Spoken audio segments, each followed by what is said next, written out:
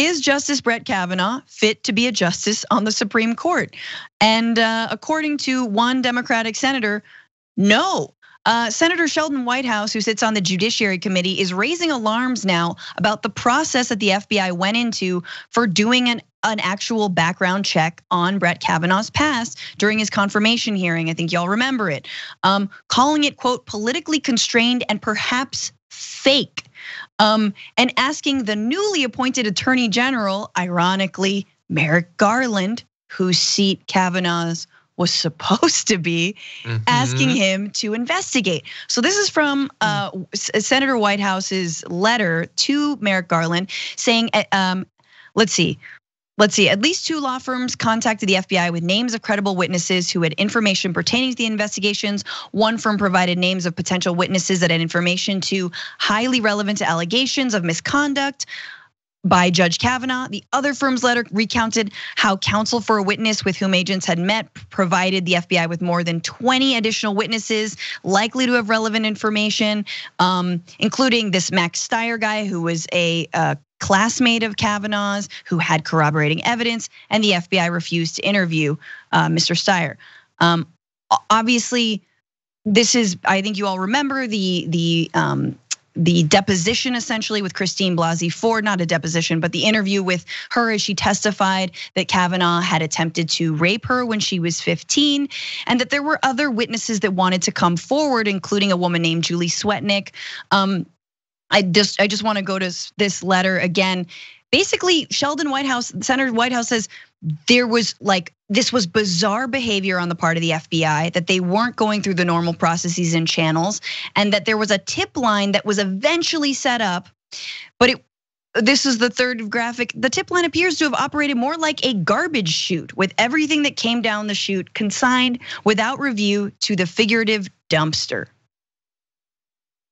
John? Yeah. So look, it's funny because we were just talking about the recall attempt against Newsom. One of the issues in American politics is that once you get something, it's very difficult to take it away. Once you get elected, if we find out that there was improprieties or something like that, you're probably gonna stay in. Once a law gets passed, it's difficult to get rid of it, that sort of thing. And once a justice gets on the bench, no matter what you find out, if you're even allowed to find out anything, it would be very difficult to conceive of that justice being taken off. And this is not something that we're just coming in and discovering. They understand this. Like, this is why they rush through people like Amy Coney Barrett. This is why they tried to avoid having an actual investigation. They know that once they get them on there, they're good. And they're good for life. They're good for decades. And that is a massive problem.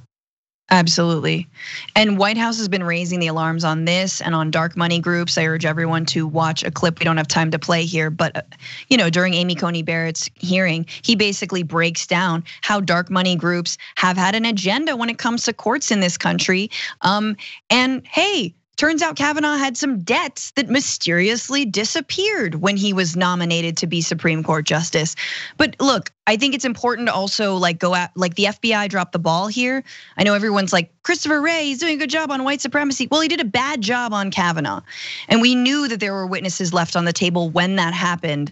I don't have to go back to how horrifying and triggering that was for anyone who's been a victim of sexual abuse or violence. But just the display that Kavanaugh gave was disgusting too. Absolutely disgusting, and thankfully, at least that I think will tarnish his entire career, if not taking away any of the power of his vote for literally decades again. Thanks for watching the Young Turks. Really appreciate it. Another way to show support is through YouTube memberships. You'll get to interact with us more. There's live chat emojis, badges. You've got emojis of me, Anna, John, JR. So those are super fun. But you also get playback of our exclusive member only shows and specials right after they air. So all of that, all you gotta do is click that join button right underneath the video. Thank you.